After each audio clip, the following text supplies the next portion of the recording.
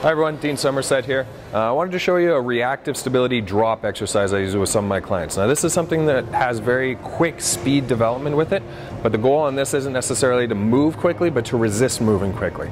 So what I'm going to get Ian to do is grab on, walk forward, and he's going to put his feet up into my hands while trying to keep his hips up. You don't have to row up there, but you just have to keep your feet up, keep your hips up strong. Now what I'm going to do is I'm going to let go of a leg, and his goal is to not drop to the side that leg goes.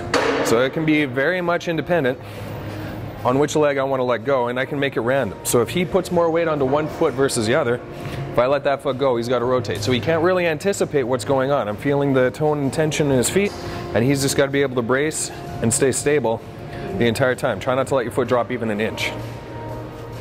Uh-oh. Come on, man. Keep those hips up. Now you can work with a lot of variation on this with clients. So it works really well with athletes. Also works really well with anybody who's got a decent level of strength that wants to just work on control and have some fun with it. Good. So that's a quick example of a reactive stability exercise just using drops. You can do that on a TRX, on rings, on a bar, whatever you like. But it is very much a partner-assisted exercise and works really well to build in the value of your services. Cool. Thanks.